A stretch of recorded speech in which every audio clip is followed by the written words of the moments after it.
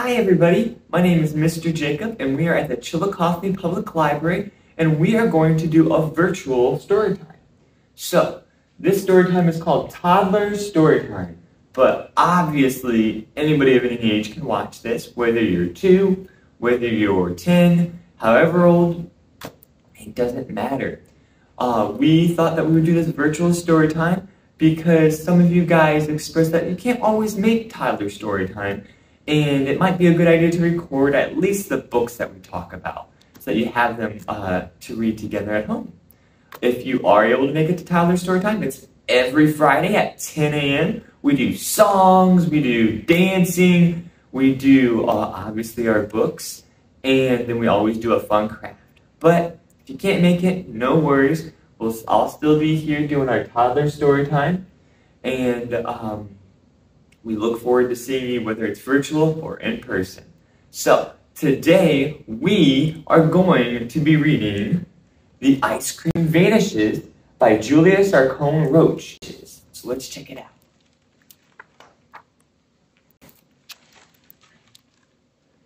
Keep your eye on the acorn. I'm Squirrel.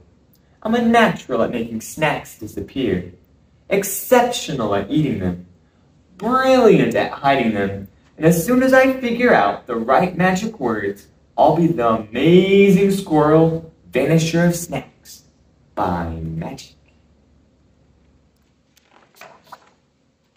I just need to sniff out the right snack and the right magic words. Abracadabra! I've tried many different snacks. I've chattered every magic word I could think of and did all my fanciest tail switches.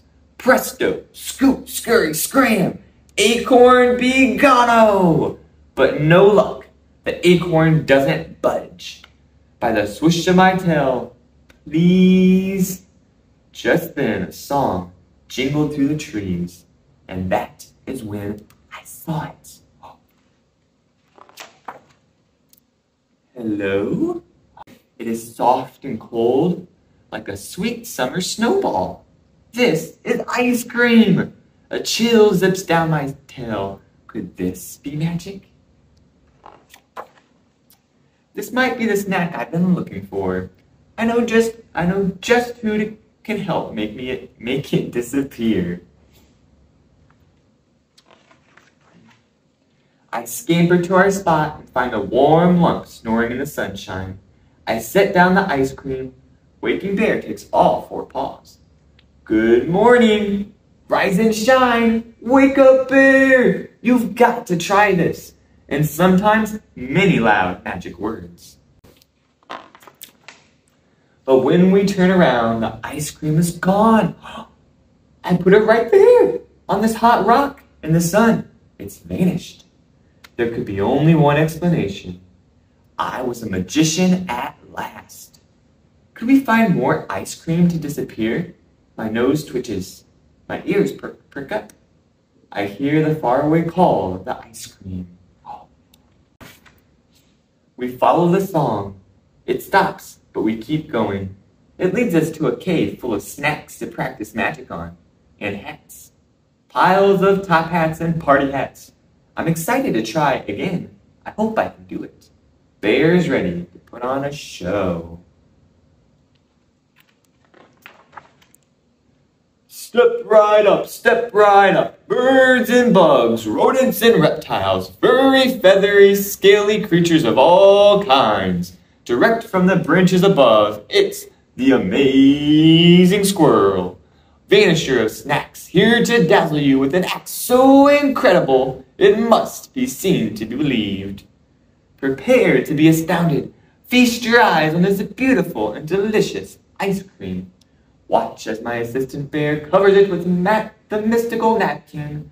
Listen as I say the magic word, abracadabra.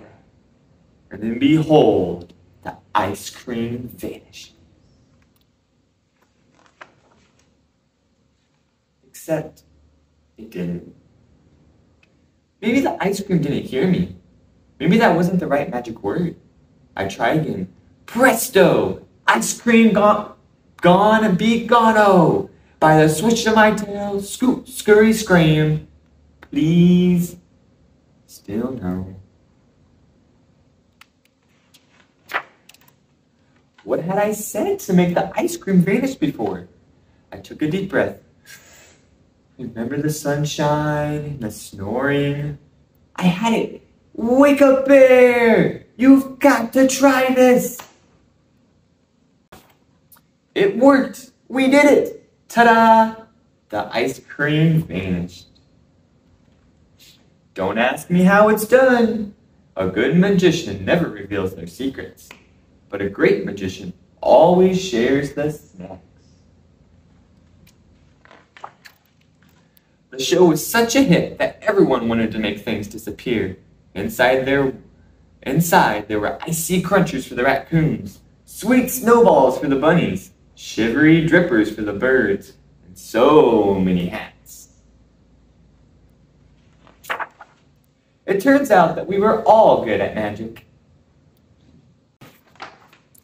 Once every crumb, drop, and sprinkle had disappeared, everyone left with a belly full of magic, a tale of adventure, and a party hat. I tuck one last treat away for later, burrow into Bear, and between snores we mutter magic words. And when we woke up, once again the ice cream had vanished.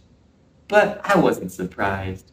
I am the amazing squirrel, and together Bear and I are very good at making snacks disappear.